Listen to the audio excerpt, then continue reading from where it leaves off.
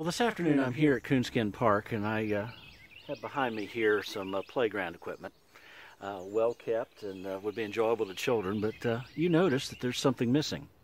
There are no children. It has a purpose that is not fulfilled because it, at the moment anyway, is not supplying recreation enjoyment to children. Well, what about the church? What is its place? Maybe what it is lacking is you. Let's talk about that right now.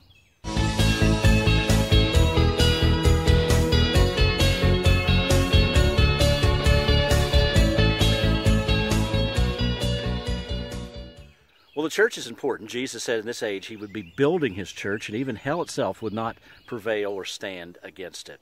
Let me take you to Hebrews 10:25. We find a verse that reminds us that we have a vital role to play in the church. We read these words, "Not forsaking the assembling of ourselves together, as the manner of some is, but exhorting one another, and so much more as you see the day approaching." Notice there's not so much a threat or a warning in that verse, but in essence there is the reason we go, to exhort one another, to be an encouragement to each other.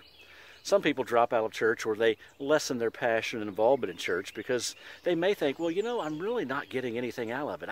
What's in it for me? Well, maybe God's purpose is not necessarily and only what's in it for you, but what's in it for you is what other people need by your being a part of it. The church needs you.